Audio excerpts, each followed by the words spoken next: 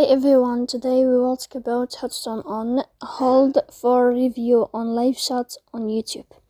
To know how to turn on hold for review of live chat on YouTube app, you will click on YouTube.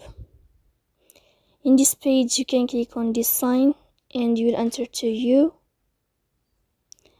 Then this page you can click on this sign of settings. After that, in this page you can click on live chat. Here in this page you can click in this sign.